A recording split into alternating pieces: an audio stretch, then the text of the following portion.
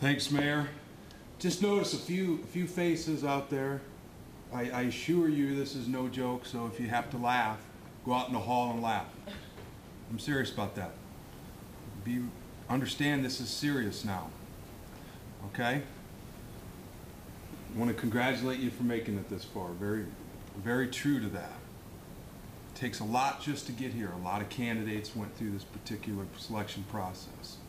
There was something that we saw in each one of you that made us think that you're ready or prepared to start learning to be Omaha police officers. So you demonstrated some level of success to us while you're here. Enjoy this academy. You will remember it the rest of your life. It's going to be stressful. It's going to be stressful physically, mentally, and emotionally. It's designed to do that. We have to test you in all three of those facets. Because in this job, you're going to see some things. You're going to see some things that are very messy. You're going to see some horrible things.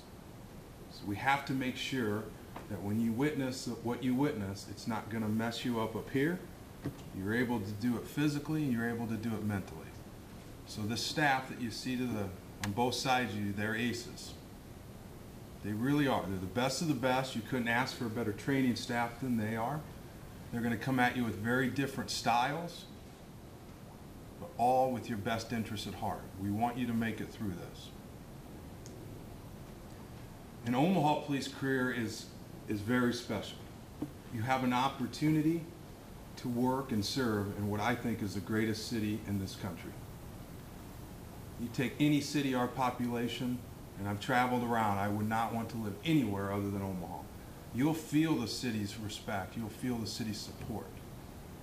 That is why starting now, you have to carry yourselves very professional and very humble, because law enforcement and police work, especially in the city of Omaha, carries with it an extreme amount of power. This isn't your entry-level job anywhere else. When you leave this academy, you're going to have the authority and the power and the duty to deprive somebody of their liberty if they break the law. You legally have the duty and the power to utilize lethal force, other types of force, if you need to during the course of your business, to protect society, to protect yourself. That's an awesome responsibility. So that is why what I ask for is you put your heart and soul into this academy. You carry yourselves professionally when you leave this academy as well, because now your neighbors are going to have just a little bit of an asterisk by your name. That is no longer so-and-so that lives next to me. That's so-and-so that's a police officer. And it's more of an asterisk to me because that's so-and-so who's an Omaha police officer. All right, I didn't mean to come in here and lecture, and I didn't want to come across as hard. This is a great moment for everybody in here. I look forward to hearing the progress of this particular class. It's the largest class we've ever put on.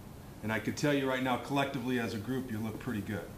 I can't wait to stand up here in 4 months and see everybody in uniform, because generally you look twice as good then.